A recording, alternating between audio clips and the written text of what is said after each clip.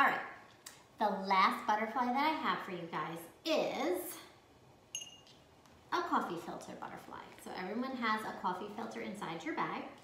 Everyone has a green pipe cleaner.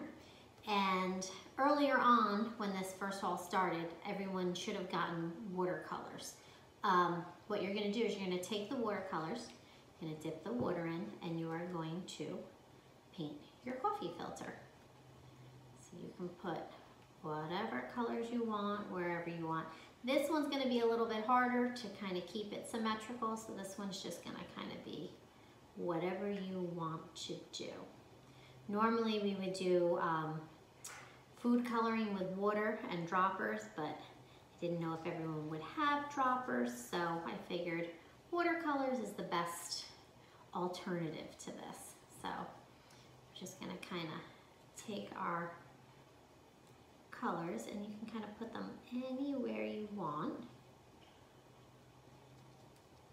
Make sure you clean your brush in between using different colors because you don't want to have, otherwise you just get muck, right? Like, and sometimes what's fun about doing this is when you mix the colors around, sometimes you'll see the colors blend together, and then when you mix like the blue and the red together, sometimes you'll see like a different shade of purple will come up. Sometimes if you mix the red and the yellow together, you see that you get a little bit of orange. So this is kind of fun to do that, to see if we get, and we're able to mix our colors. Just a little something different to do.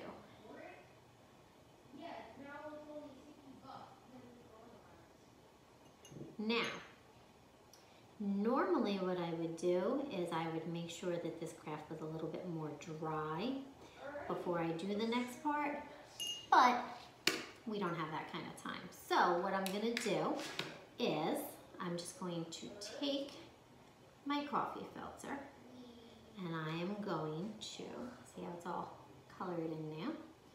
I'm going to just take it from the bottom, well, I'll show you from the bottom, and I'm gonna squish up to the top. If you just kind of run your finger up and you squish it, you'll see that you get butterfly wings. So the next thing I'm gonna do is I'm gonna take my pipe cleaner. I'm just gonna kind of put that in the middle. And then what we're gonna do is we're just gonna kind of twist. So I'm gonna twist the bottom a little, just so that the bottom sticks out a little. And then I'm gonna twist around the top. And then when you're all done, you will have your butterflies. Now I'm gonna curl these in to make the antennas a little smaller because it looks a little, they look a little too long otherwise. All right, so when you're all done, and once your coffee filter dries a little bit more, it'll be harder so the wings will stay up the way they're supposed to, but you'll have these beautiful, beautiful butterflies. Sometimes you can put a magnet on the back of them, you can stick them on your refrigerator, so they look really pretty. All right, guys, so have fun making your butterflies, and I hope to see you all soon.